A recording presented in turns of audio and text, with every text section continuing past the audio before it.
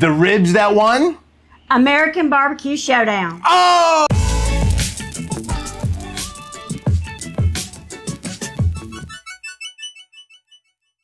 Welcome back to another week of the FOGO Life. As always, I'm your host, Captain Ron. We have a super special guest with us today, star of television and movies and everything, Miss Tina Cannon. Hi, Tina. How's it going, Ron? It's doing great. We're so happy that you're here. How are you doing today? You're having a good day? If I was any better, you couldn't stand next to me. Ooh, that's pretty strong. That's pretty strong. I can feel the power coming up. Awesome. That's right. So if you don't know, Tina she's a world championship barbecuer. She's won world food championships. She has won Netflix's Barbecue Showdown. She just participated in the Food Network barbecue. She's all over the place. She's an unbelievable barbecue chef, and she is here to show us today one of her signature recipes. How cool is that? Yeah. Can I do something? You can. I'm going to make you an honorary Pearly Girl. An honorary Pearly Girl, so she's known as Pearly Girl. So today I get to be an honorary Pearly Girl? No. I might even let you keep these if you're sweet. I feel like bequeathed upon. I feel like the queen just anointed me. Thank you. All right, let's I'm a Pearly going. man. All right. Yeah. So one thing that really stood out for me when I was watching the show was how the judges were so amazed by the way you did the beef plate ribs, but you did something a little bit different with them that's not normally, and it kind of really blew them away. Everybody was kind of going, I don't know about that. Then when they tasted them, they went, oh, I know about that. You know. So tell us a little bit about what you did and what's your secret here to these ribs. Well, it's a lot simpler than you think. First, I trimmed the fat off the plate ribs, where a lot of people leave these on, and it is so simple. I rub them down with a base, like a paste base. It's like a bouillon base? Yeah, bouillon base. There's several available in the grocery store, and this is the one I have now. I think we had Miner's brand on the show. Rub it down a thin coat on all of it. Kosher salt, very coarse black pepper, and my seasoning. The magic, the magic. Now on the show, I had to whip it up, mix it up. But this is what I used, and that's what makes the difference. They called it Herbs de Provence on there because it's really similar. And I got news for you. This stuff right here is awesome. I know Tina it smells awesome. I've used it on a bunch of stuff. I made spaghetti sauce last week. I was telling you that I made spaghetti sauce with it. It was phenomenal. So the seasoning is just fantastic. All right, Miss Pearly Girl. So we're all seasoned up. Now, I did notice you paid like particular attention to the edges and the tops and bottom and like that. I mean, I always try and get on there. You really paid attention to it. So that's pretty cool. On the show, you didn't know which piece was going to which judge. So, and if you saw, one of the judges was extremely particular. So I wanted to make sure if they got that bite versus that bite, it was equally seasoned. Easy for you to say. So, all right. So, so that's pretty cool. So we got the edges, we got the tops, the bottoms, everything.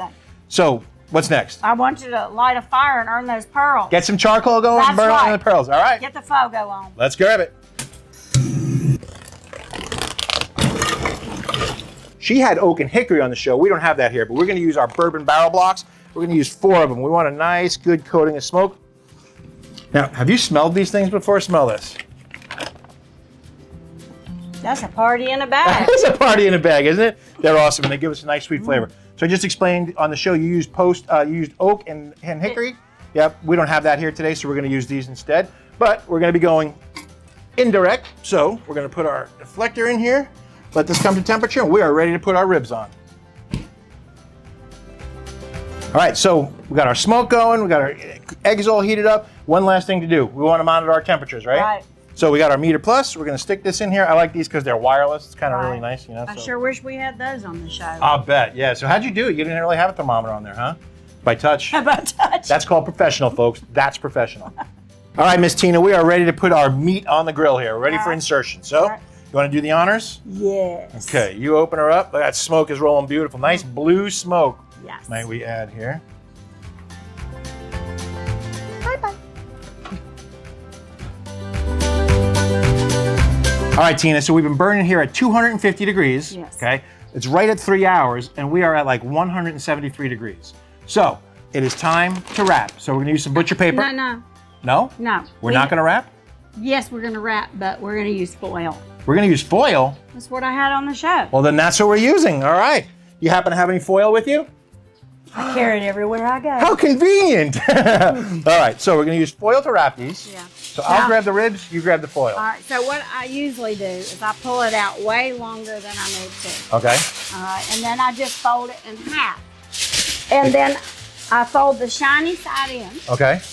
Because this side is nonstick. Ah, okay.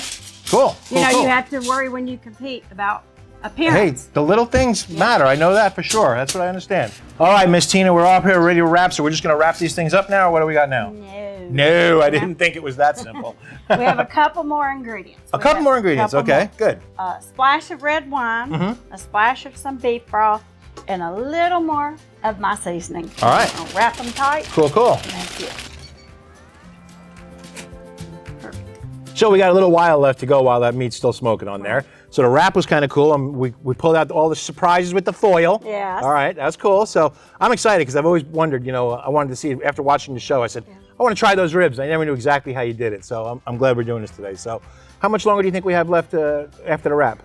I would say maybe an hour. Oh, is that right? Yeah. Okay. One thing about the show is we had a time clicking. Okay. And at home I would cook them more by a certain time or temperature. There, I just thought we just a hope and a prayer that would be done. Sure. Worked out. Sure, sure. So I know you said on the show you cook mostly by touch. We have the thermometer in there now. So we're going to do the same thing. Go to probably somewhere around the 203 area, something like that, I would imagine. I would probably say so. But, you know, I really don't always cook by temperature. Okay. I mainly cook by feel. Okay. And I wrap by color. Let's hear your wrap. No, I'm just kidding. I can't wrap. So you wrap by color then? Yeah. Okay, cool. So like when we wrapped it, that looked right to you. I mean, I could tell it had a beautiful bark. You know, you could tell it had nice smoke on it. So. And a nice crust. Yep. But, you know, it had got a good crust on it from that pepper and my seasoning. Yep, love it, love it. And I love the smell of that seasoning. That's just awesome. Yeah. So, yeah. So anyway, I'm so proud that I earned my pearls today. So far. You got more to do. I know I got more to do. We're not through yet, but I'm just you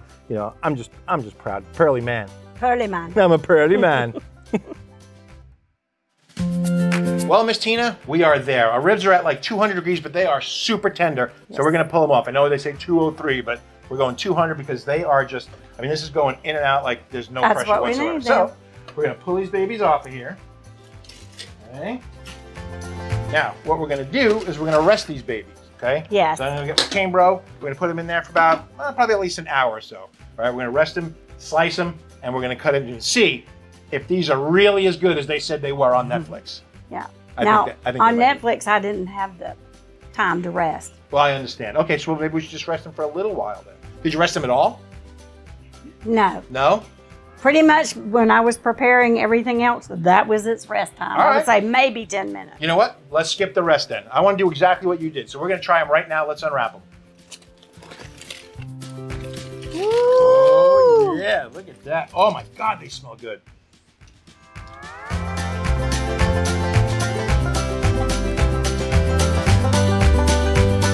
All right, Tina, who wants to do the honors? You want me to do it? Or I'll let you. You're going to let me do Earn it? those All pearls, right. baby. All right, so let's see what we got here.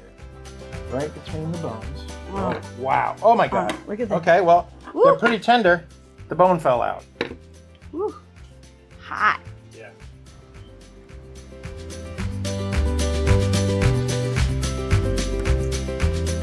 Well, Tina, these look amazing. Absolutely, and they smell amazing. So we cut them up. The one thing I'm surprised, we put a ton of smoke on them. We didn't get a smoke ring. We put them in coal. I don't get it, but I think that what we should do here is give ourselves a little taste here. What do you think? So the pearly boy. See if it's really as good man. as they say. The pearly man. Shut up. Oh my God. Oh. I can see why those won. Of course, you know, as always, Thursday afternoon, South Florida, it's pouring down rain. Unbelievable. Tina, the ribs, the peppery taste, the flavors from that seasoning of yours, absolutely unbelievable. Really. They're different. They're different than my normal beef ribs. Normally it's salt and pepper. That's all I put on them. I'll tell you what, I like that beef base too. I think that makes a difference. Wow. Just wow. I can see why this won you that show.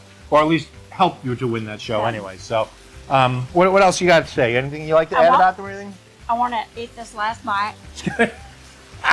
Too bad you don't like it yourself, huh? Yeah. No, I do. I know you do. I know. Mama told me not to talk with my mouth full. I got you.